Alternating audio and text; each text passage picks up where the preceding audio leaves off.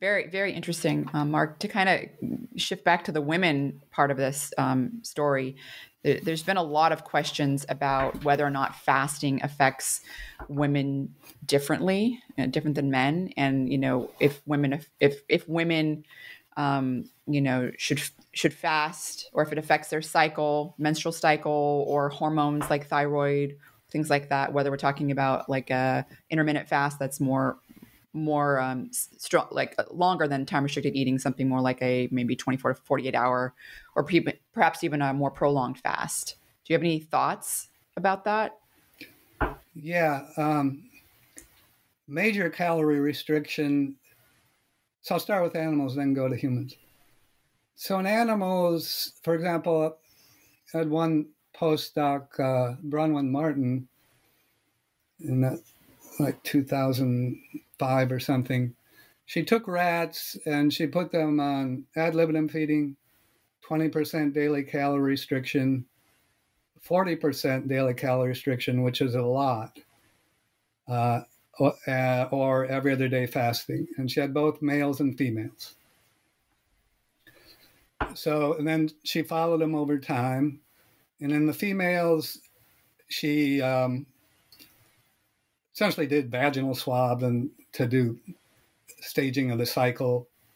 And so as far as that goes, the rats with 20% daily calorie restriction, there was no change in their estrous cycles.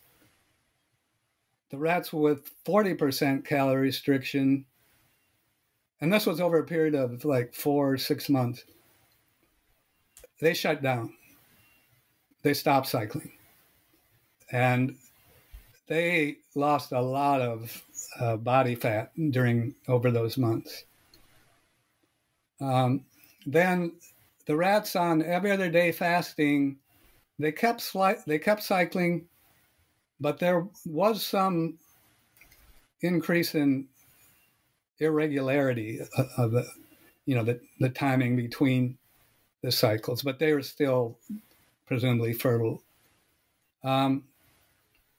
Then what else? She did all sorts of stuff. She tested their learning and memory. Oh, then interestingly, the males, even on the 40% daily calorie restriction, so the males, their sperm count didn't change, and they didn't lose as much body weight as the females over these months.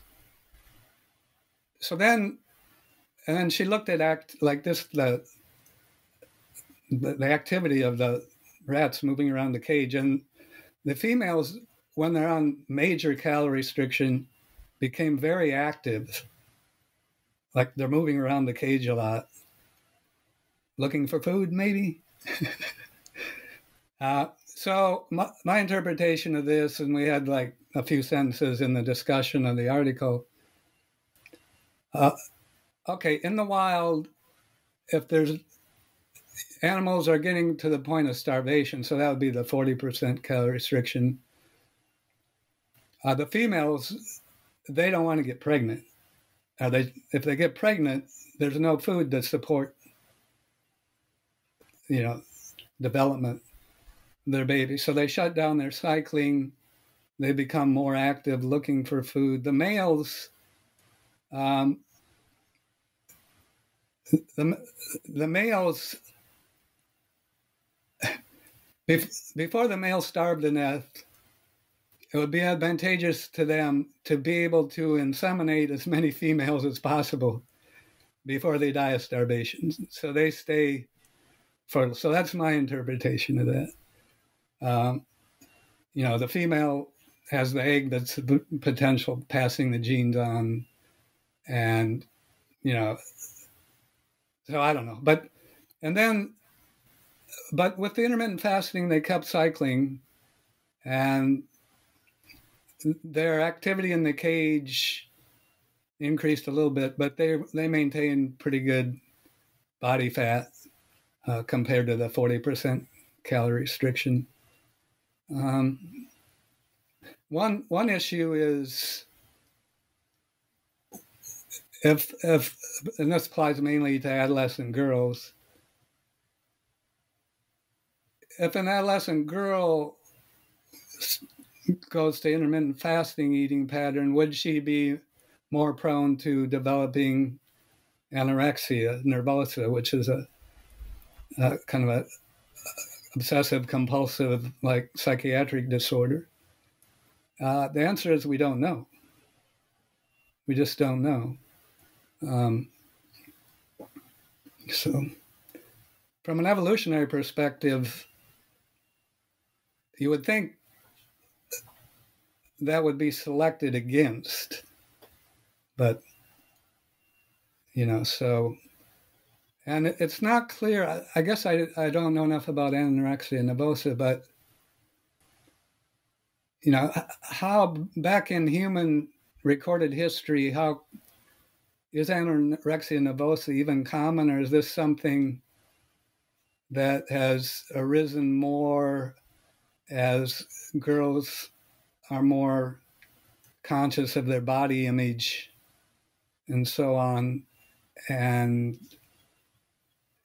therefore there's this psychological factor that I don't know if that's something that, I guess what I'm saying, it doesn't make sense to me that anorexia nervosa would be something that would not be strongly selected against during evolution.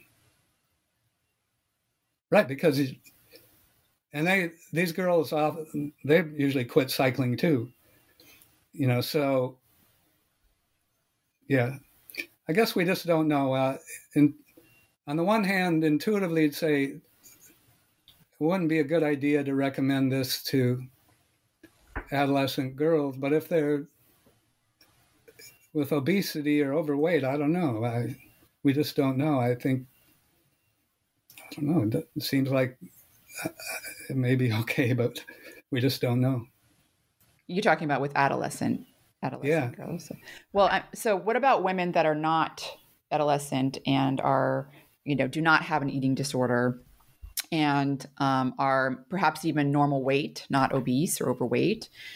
Is there a concern with other hormonal imbalances? I don't even know necessarily, is it a bad thing? I mean, if you're amenorrheic for a short period of time and you go back to eating normal calories, what does that mean? Do you delay your reproductive lifespan longer, or is there even implications that? Well, in animals, that's what happens. For example, if we were to take these rats and do 40% calorie restriction for 3 months or 4 months, so that they stop cycling, and then you put them back ad libitum feeding, they gain their body weight back, they start cycling.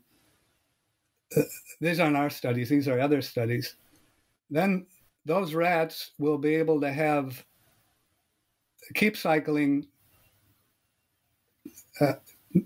to an older age than they would have previously stopped cycling. So in other words, in theory, maybe you could extend age of menopause by shutting down cycling for 10 years. This is like just speculation. This is just thinking and not anything that's approaching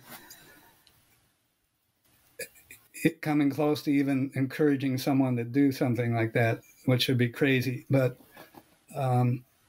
it's an interesting thing to think about. I don't know there haven't been studies where this is a big thing that's lacking in this field, is studying hormones, except for like simple things like leptin and ghrelin. So, for example, FSH, LH, oxytocin, anything produced. Oh, we do know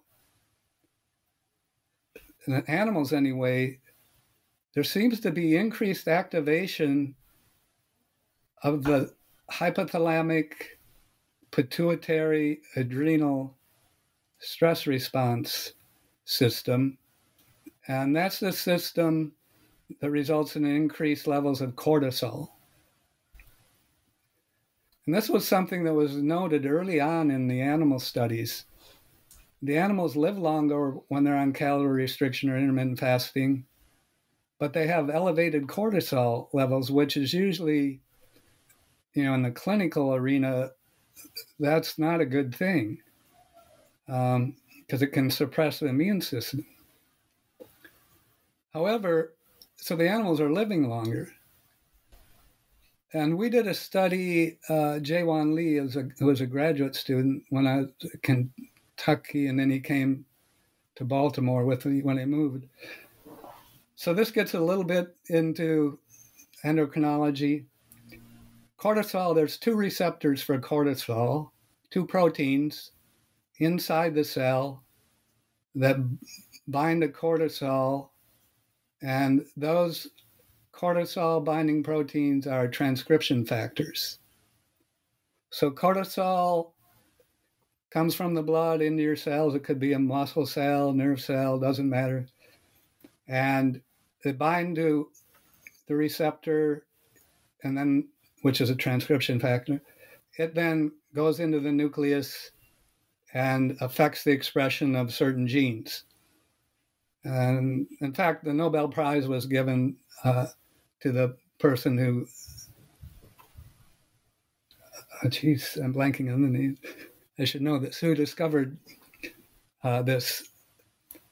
Okay, so I mentioned there's two receptors for cortisol. One is called the glucocorticoid receptor, or GR.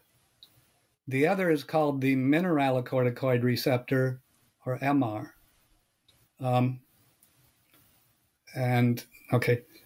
So there's been a lot of studies on cortisol in relation to chronic, uncontrollable psychosocial stress. So people who are, whether it's, their work or life situation, they're chronically stressed out, they have elevated cortisol levels. And it's been shown that in that case, in the brain, nerve cells in the brain have a decreased level of one of the cortisol receptors, the MR, and an increase in GR. So the way that the cells are responding to the cortisol is changing, not just the cortisol levels.